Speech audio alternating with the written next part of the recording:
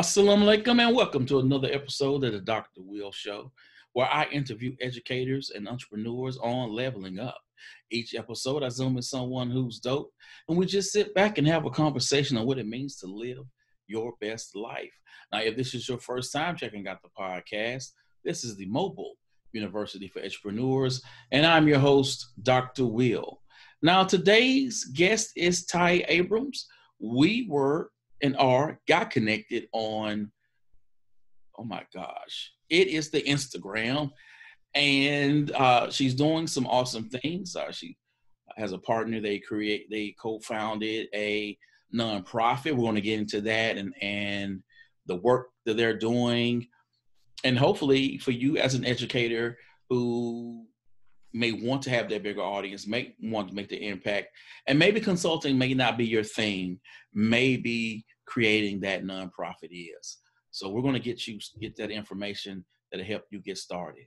So for those who be listening on Apple Podcasts, Google Podcasts, iHeartRadio, Simplecast, Stitcher, and Spotify, will you please introduce yourself, Tai? Hi there. Thank you so much for having me. My name is Tai Abrams, and I am the founder and CEO of AdmissionSquad, an education nonprofit based out of Brooklyn, New York, that helps talented students from underserved backgrounds place into New York City's elite high schools. I'm also a best-selling author of the book, Who Am I? An A to Z Career Guide for Teens. And I speak at a variety of arenas, providing exceptional coaching to schools, principals, guidance counselors, and parents on how they can better advocate for their children. Brooklyn, is that Jay-Z? That's Jay-Z. And many others, okay? All right. So I'm always curious as to how people got to where they are. What do you think you would be doing when you were growing up? And what drew you to education? My original dream career was to be an investment banker. I wanted to have my corner office, be a managing director, running the show.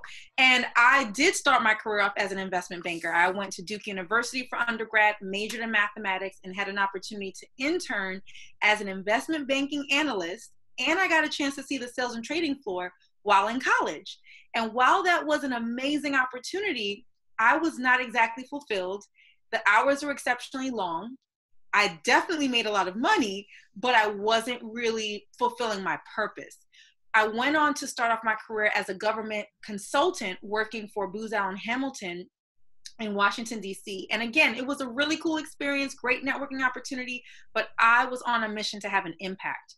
So I quickly transitioned to a program called Teach for America, where I was able to really learn about this achievement gap that was facing our children.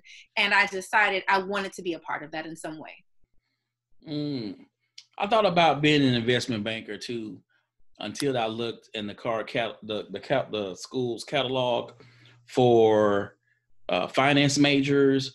And I saw like Cal 3 and all of that stuff. And I said, well, that's not going to be a career.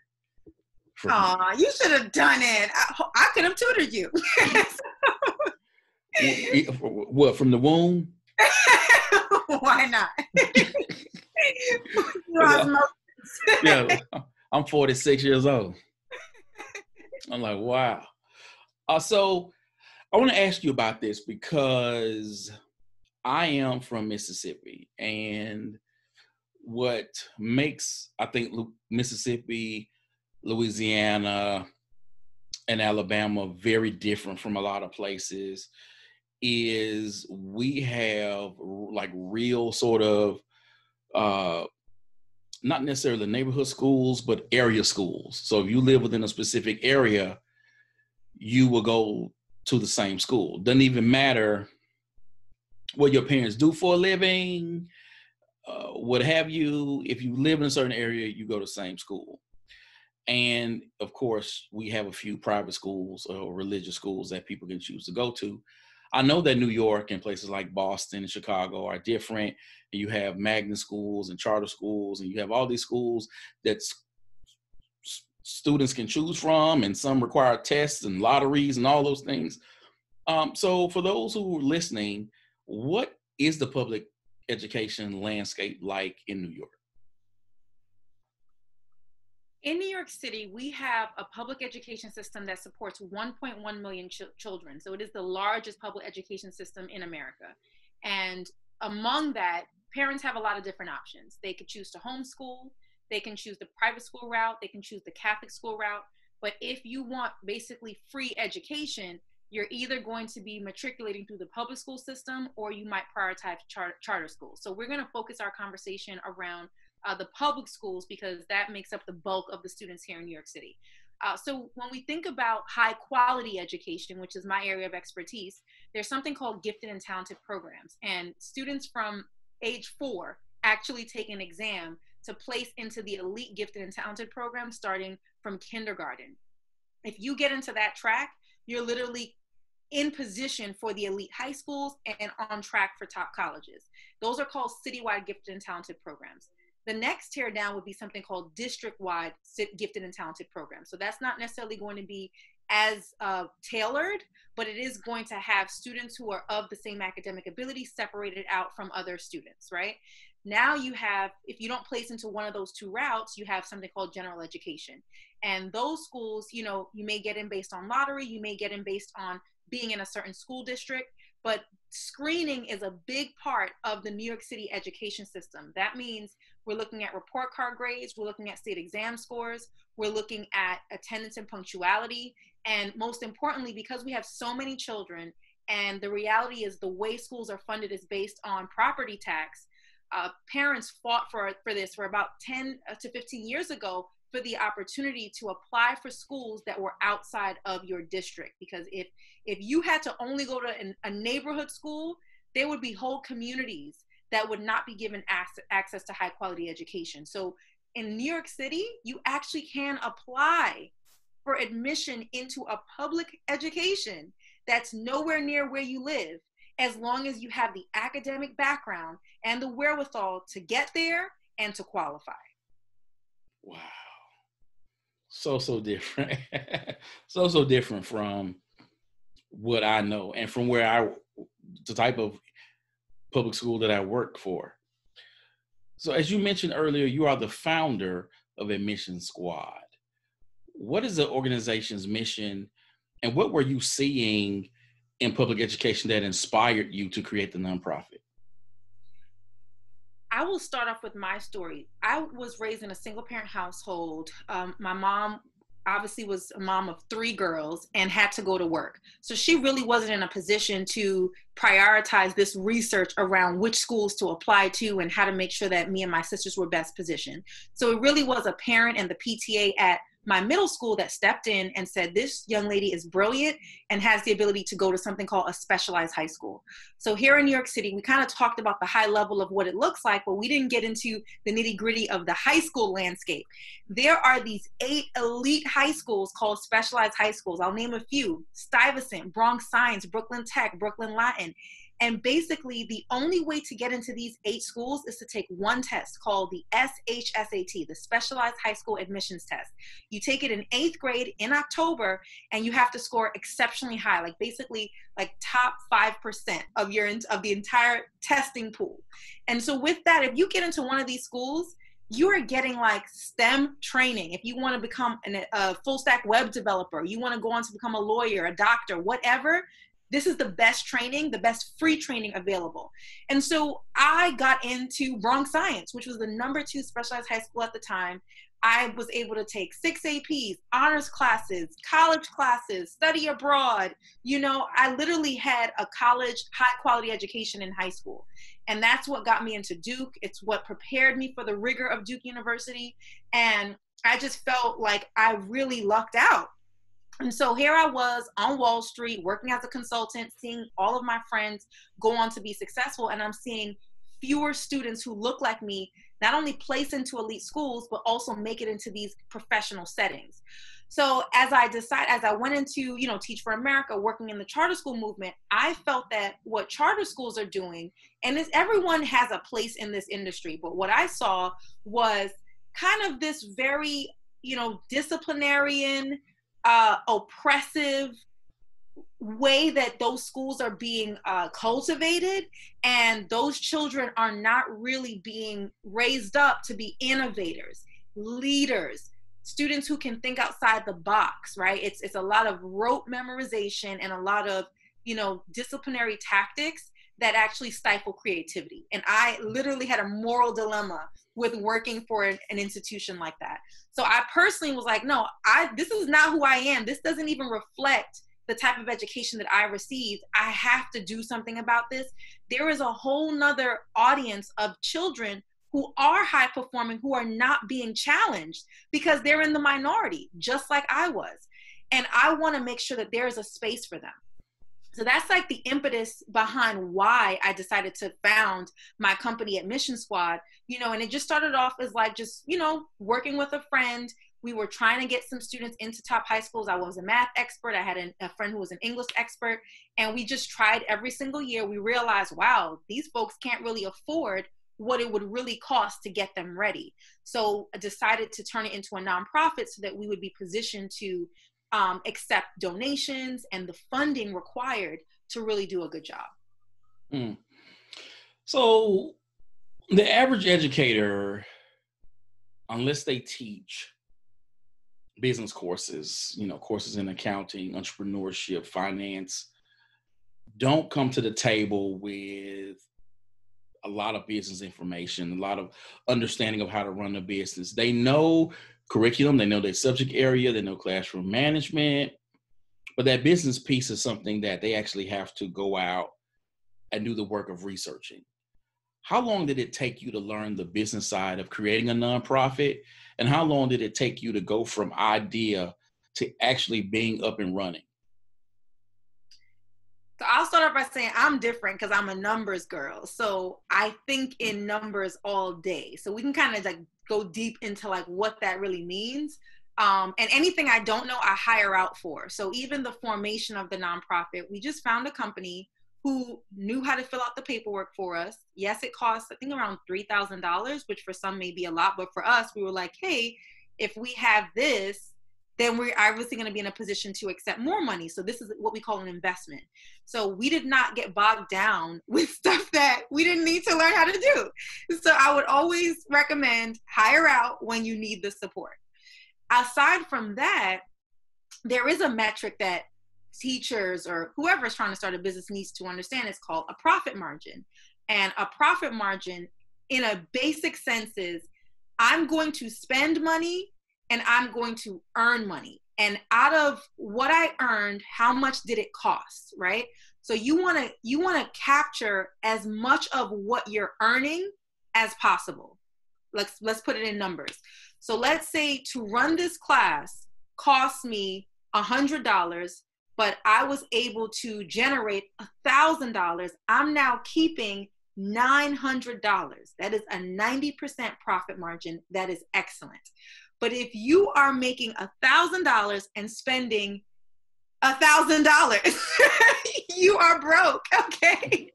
You are just breaking even. Why are you even doing this, right? So you need to just master that basic concept, right? Because that's when you're actually in profit mode.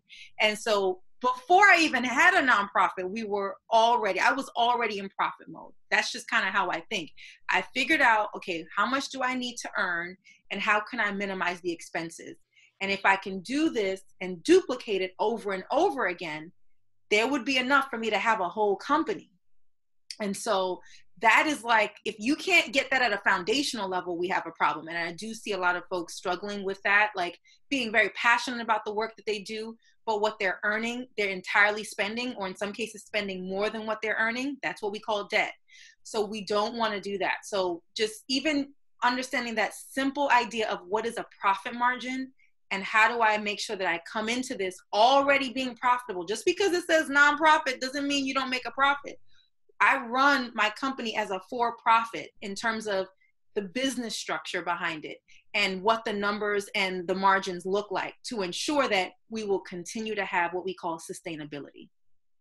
Hey, I tell educators all of the time when they sort of push back on the idea of becoming an entrepreneur and creating side hustles, that I tell them your own school district, though it may be legally classified, as a nonprofit entity, your school system is a business. And if they get budget cuts, then they cut teachers or they cut programs. And so they need to think of it that way, to understand that you too may be someone who gets a pink slip because teacher units have been cut. So to really sort of think about what they do in that mindset, so that they can sort of move beyond the idea of it is a betrayal of what they're doing, of why did they become an educator. So I'm glad you brought that up. So I want to ask you now about like the work you do. I saw a YouTube video. I saw you on the whiteboard. I saw you working it out. Tell us about the programming and the services that you offer. I am so excited to share that our program has exploded during this period of quarantine.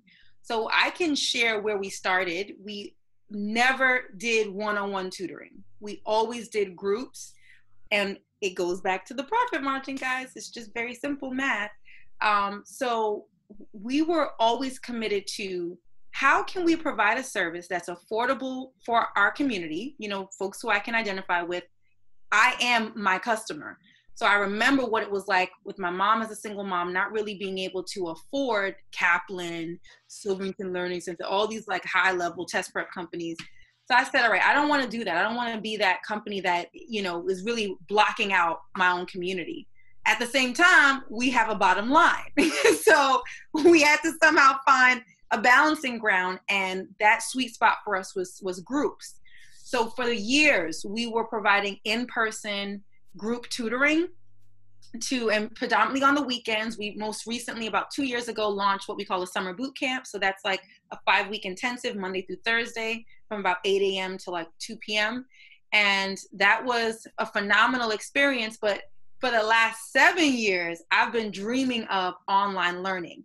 And the reason why it has been so important for me is because our mission is to serve Black and brown students across all 5 boroughs. We serve other races too, but my goal is to get these schools diversified, because it's only fair. When we look at the New York City education system, 70% of those public school students are Black and Latino, yet less than 10% are making it into these elite high schools. So there's a clear inequity.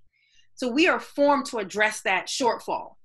From that standpoint, when we look at in-person education, we're always limited.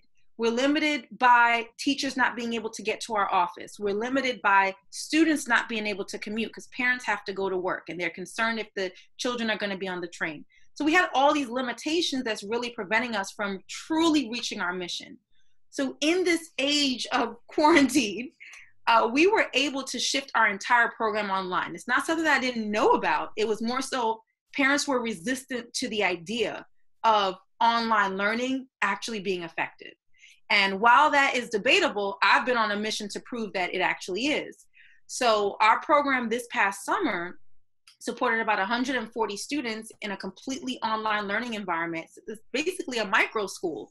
And it was from Monday through Thursday, 8 a.m. to 1 p.m. The students had a break, and the teachers also had their break. They were able to work online. We also had interns to support our work.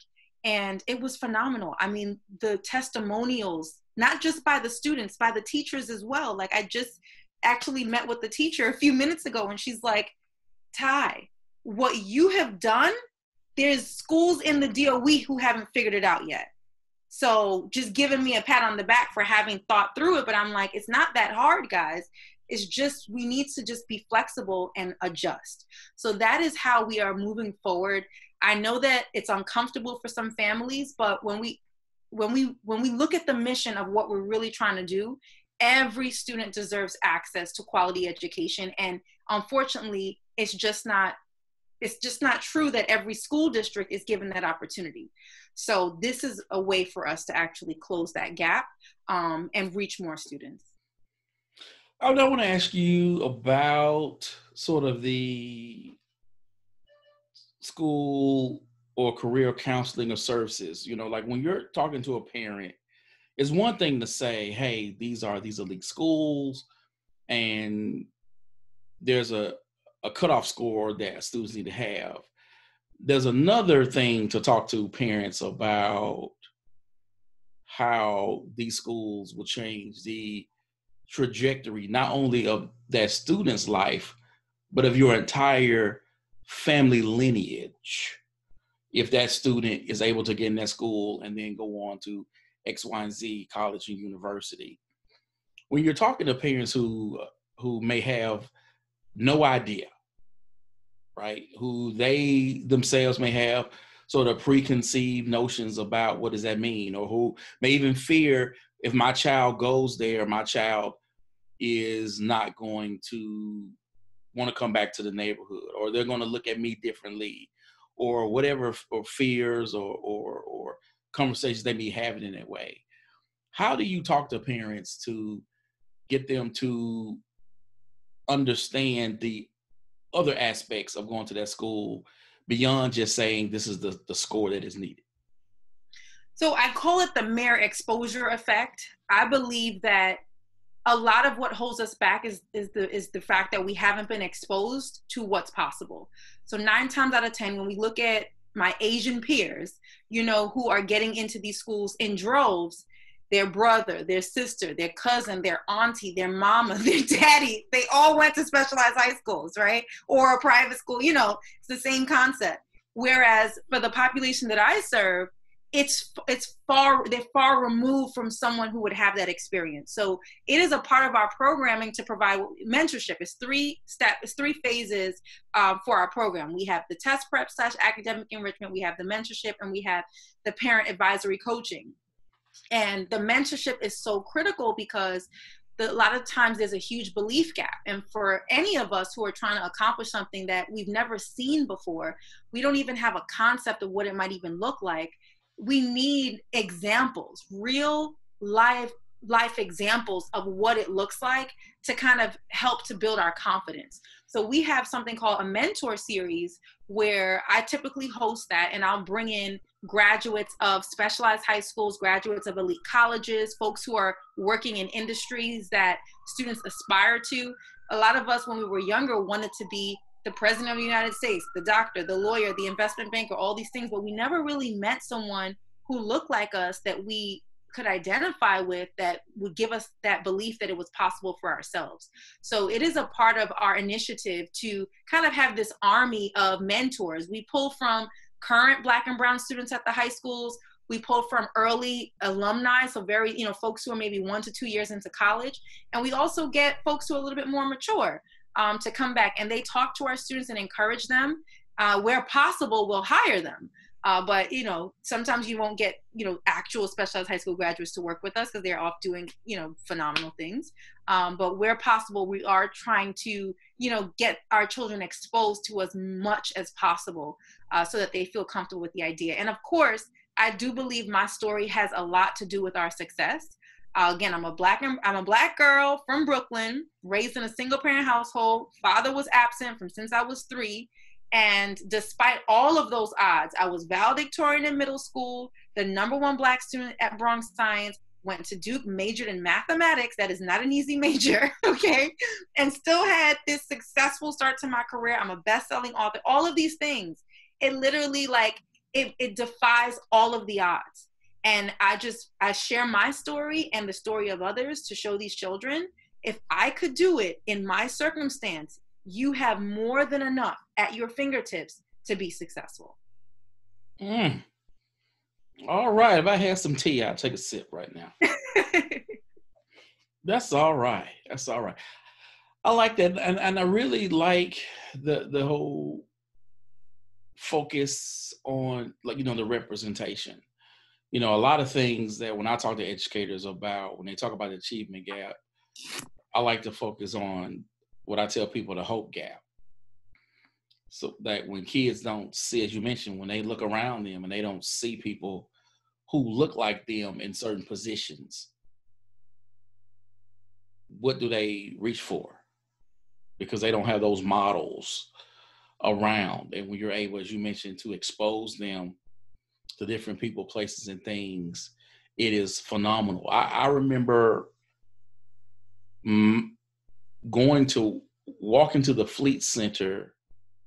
Now, I was leaving the Fleet Center after taking the commuter rail, and I was getting ready to hop on another train. I lived in Boston, and I saw smoke coming off from the street. Now, I have seen that in movies before. Did not know what that was until I'm looking at it. I'm like, that is coming from the subway. And I was like, wow. That experience just sort of put a new sort of perspective in me. And being in Boston, traveling and doing all those things, how can I say this? Because I don't want to sound, I don't want people to take this the wrong way, but I don't try to be as good as someone else. I know that I am, right? I do what I do. And that's because I've been able to have certain experiences that from walking away from them, I know I belong in this room. I got this. Okay, let's move on. No, I mean, yeah. That's important because it's what we talk about with identity and knowing that I am successful, I am deserving, I am enough. And when we think about our ancestors and what they went through and the amount of resource that we have at our fingertips, I don't care what type of oppression you feel that you're in right now or what you feel is holding you back, we are dealing with far less than our ancestors dealt with. So when we can just look at it from that standpoint, we are in a period of abundance and we just have to choose to shift our mindset. So from that vantage point, absolutely, you have a right to say, I am enough, I am confident, I can do this, I can find the support that I need, I can ask for help, and I can defy the odds. There is nothing holding me back except for myself. And I think that's important. Like that positive self-talk that you have for yourself is important. There's nothing to be ashamed about because there's too many of us who are kind of like counting ourselves out of opportunity. And you have other communities that are showing up front and center, whether they have the talent or not. So it is very important that we hear that, especially from a Black man, that you have that, you walk with that sense of pride and confidence. All right, thank you. Alhamdulillah. I just didn't want people to go like, oh, he out there humble bragging. That wasn't the point. It was just a matter, as you said. I ain't sweating it. So what do you hope for when you look at the students that you work with in the past and the students that you currently work with and will work with in the future? What do you hope for them, and what do you hope they take away from AdmissionSquad? So one thing I will say that I've made it very clear with my students, we ain't hoping for anything. This is an expectation. And when I expect something, you will deliver. Okay. So that's like a shift in language, right? Because if you hope, there's a chance it may not happen. No. This is happening for these children. So what I call my work is the education to wealth pipeline. So I am giving you the education and positioning you in educational environments and helping you to make the right educational decisions so that you can be on track for multi-generational wealth. And what does that look like? Wealth is money, yes. So we talk about finances. A lot of our students, we've provided them with stock training so they know how to invest. They know how to avoid debt. They know how to, like, which career. So my book, Who Am I? An A to Z Career Guide for Teens, literally coaches our students on which career paths will get them on the fast track to 6 figures. So not only are we helping them how to get the money, but we're also showing them how to keep the money. And then beyond that, we have an expectation of leadership. So even at the high school level, some of our students have already started businesses. They're speaking foreign languages. They've already head up organizations within their schools or championed new initiatives, right? So all of that is a part of the mentorship and coaching once they place into these elite high schools. And so beyond that, what does it look like for them in the real world? They are expected to be industry disruptors. Not all of them have to go on to become entrepreneurs, but I personally obviously model the importance of entrepreneurship and the freedom that it affords you to not only have, the life that you desire, but also have the ability to impact the nation. And I come from that W.E.B. Du Bois mindset that if you gain access to this high quality of education, you have a responsibility to come back and help at least 1,000 people. And my thing is, if I were to help at least 1,000 and they go on to each help 1,000, we're now actually moving the needle in our Black and brown communities. And that's what's most important to me. So I told them, I said, guys, I'm not asking you to go out and start big old companies, because this is a lot of work. I'm not even going to front. Like, my whole 20s went to business, like just running my company. But you can be an entrepreneur. You can be, speak up when you're in the boardroom. You can make sure you make it into some of these seats where you can allocate certain types of resources to your communities. Like you have, like, this opportunity of a quality education cannot go to waste. You have to leverage your platforms, leverage your influence. I don't care if you're influencing one person, 1,000 people, or 1,000,000 people. The responsibility is still the same. And so that is what I leave all of them with. And I know that I model that. And so they know, what is that expectation? What does it look like? And I still balance my support to them and still have, a social life and do all the other things that I want to do. But I show up for my community, and I expect them to do the same.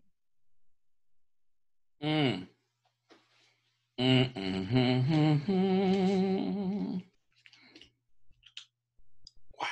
Okay. We're gonna let that breathe and marinate, people. we're gonna let that just feel that, y'all. Feel it right there. You mentioned your book, and so I want you to, like, tell us the pain point behind writing in the book, and give us sort of, if you will, because I know you mentioned some things that are in there, but sort of break down how that book is a guide for Black and brown students. Absolutely.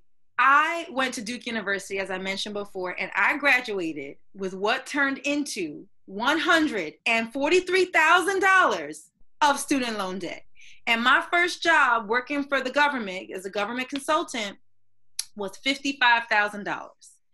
So, and again, I chose to not move forward with investment banking. If I were to do banking, I probably would have made $150,000. So I get it. So that was not the best decision, right? It was a lot of weird stuff happening, and this lack of awareness of how the numbers were all going to make sense. I didn't get that I was in debt that deep. So here I was, a senior, also graduating in the midst of a market crash, because that's the 2008-2009 timeframe. And so many of my friends were getting laid off. It was a lot happening. But there was a white peer of mine who graduated in the middle of a market crash making $250,000.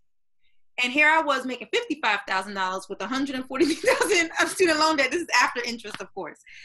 And I'm like, what just happened here? Is it just white privilege, or is there something else that I'm missing?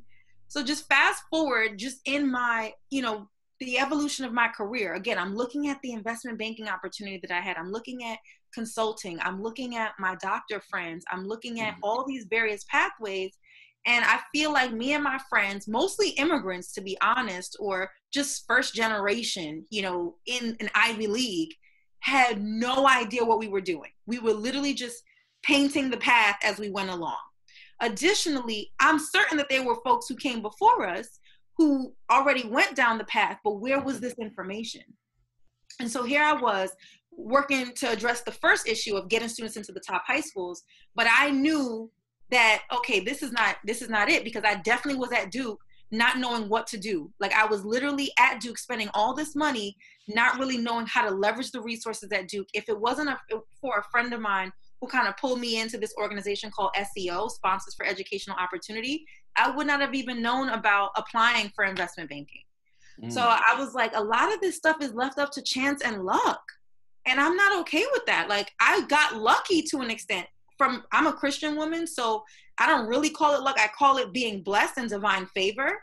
But I still feel like, and they always say favor's not fair, but I'm like, come on, man. Like, if a child has the ability, they deserve access, period.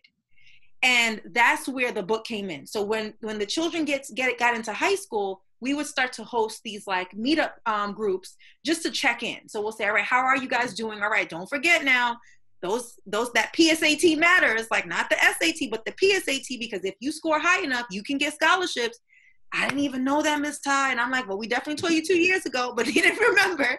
Or again, like make sure you're connecting with your professors because you're going to need to get those recommendations, or make sure you get all these APs because that's going to help you stand out, right? So it's all this information that they're like, I didn't even think of that. Nobody told me. And I'm like, why do I keep hearing the same thing, that no one's sharing information?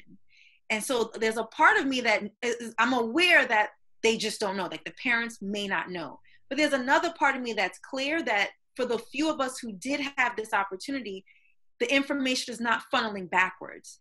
So I decided, okay, like one, I can't keep doing all these meetups because like I'm exhausted. I'm sorry, guys. Like I'm like so young and giving so much of myself to the community. Like we need to package this information so that a lot of folks can benefit. And literally that was the basis behind the book. I was like, yo, there's all these 6-figure careers that I'm now aware of that I wasn't aware of back then. And I knew banking, yes, but I didn't know you could be a full stack web developer. Like I was taking computer classes, like I was coding, but I didn't know that that could turn into a lucrative career. I was just like, I don't want to be in front of a computer all day, so I'm good, you know? And I wanted students to know, no, this is good. Like digital marketing is a phenomenal arena. User experience design is really cool. If you want to sell yachts, you can be a yacht broker, okay?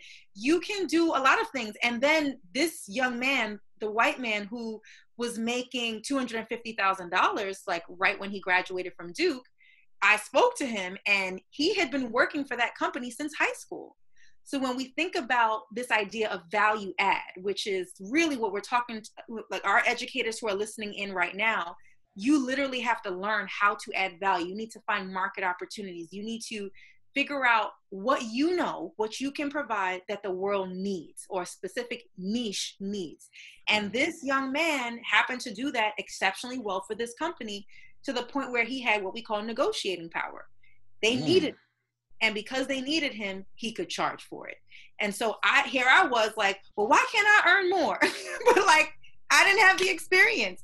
I didn't provide value to one company in that way where they absolutely needed me. So those were some like really tough lessons that I don't regret. I'm very grateful for my experience, because this is the insight that I'm able to share with others. And I move differently. That's why I'm an entrepreneur. I know how to add value. And if it wasn't this, I could go into another industry and find a way to add value. Like unemployment doesn't exist in my world because I know how to add value. So I learned that lesson. And I wanted as many of my students to understand that as well. Just because you go to school and get good grades does not mean you will be successful. That is the unfortunate reality. Those degrees are not worth what they used to be. You need to have skills. So we talk about that in the book. You need to focus on certain degrees because certain degrees are worth more. And you need to add value to the marketplace. Get the experience in, get internships, do something with your summers, learn how to cultivate a network, right? These are all the things I didn't pick up until college or after college. So I wanted them to learn that in high school, because my wealthy white peers came into Duke knowing how to do these things, which is why they were able to leverage those 4 years. So it's not fair. I understand the impetus behind, affirmative action, but it's not fair to let these children in and then they don't even know what to do with the opportunity. And that's really what's happening. And then from a community standpoint, we don't really have enough know-how in terms of how to support a student that's at Harvard University. So they're kind of there by themselves, just figuring it out. And that's a waste. It's a waste. And these are the children are the assets of our community. So we need to ensure that they're kind of like coached in the right way. We talk about group economics and the fact that the Black community really needs to look out for one another, but we don't even have leaders. We don't have politicians that are really informed in a way that can look out for our agenda. We don't have businesses that, you know, are fully endorsed by the Black community. We don't have a lot of know-how in terms of what it really takes. So we don't, that's why we are a leaderless community. And that's a problem. So I feel like that work starts at the K through 12 education level. And that's what I'm working aggressively to solve. So no, it's not just getting them into a top high school and a top college, because no shade, these colleges will take your money. It's making sure that they have a foundation in who they are as little young Black queens and kings, and they have an expectation to lead and disrupt and to own. Oh, people. That's what it is. Go do the people. The Lamino right there. All right, Tai. So before we go, what is your advice, your call to action for that educator? They're in the classroom. They could be restless. They could even just be at a point to where they felt that they've given all that they can at their current position, and there's something they want to do more.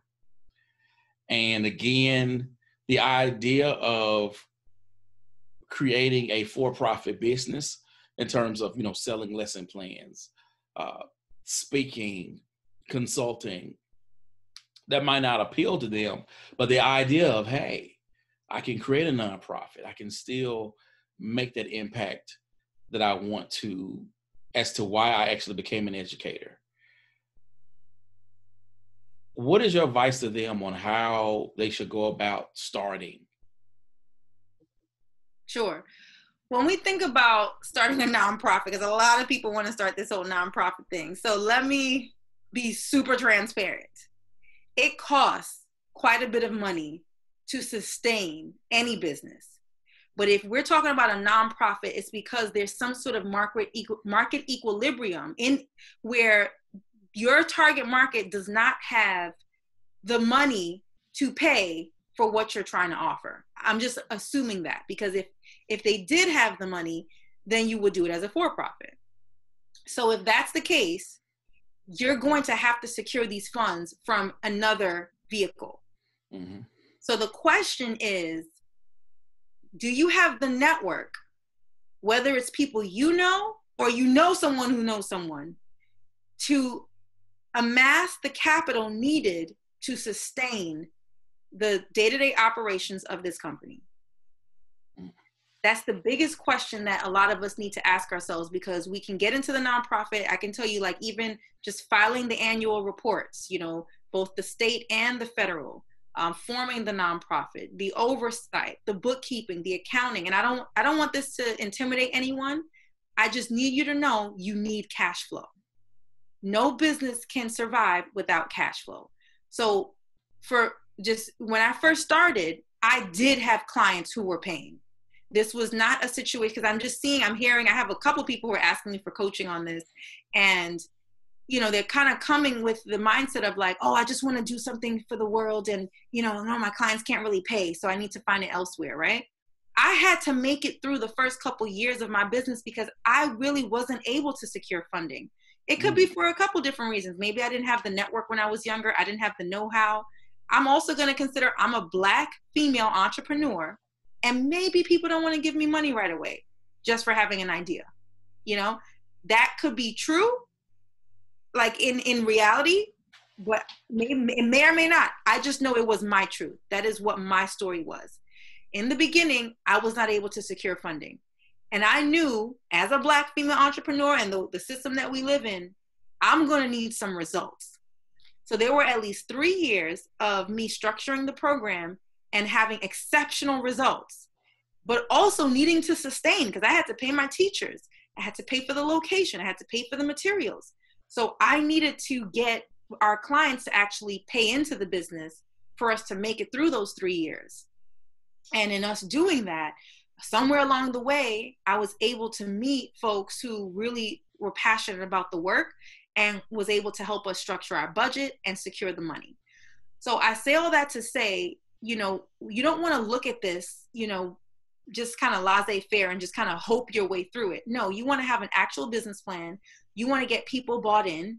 There's an army of supporters behind my company. So you need to get like at least 25 people who see your vision, agree with your vision, and will back your vision. If you were to put, a GoFundMe or some sort of a crowdfunding campaign out there, even to raise $10,000, do you feel like you have the network or support base to get you there? And if not, what can you do right now to start networking with people who actually have access to resources? So that's monetary resources, but that's also, some of the things that you're going to need to run your company, whether that's a space, books, printing, right? All these things, we have people who can give it to us at a nominal rate. But if that's not the case, you still need to find a way to fund this project, okay?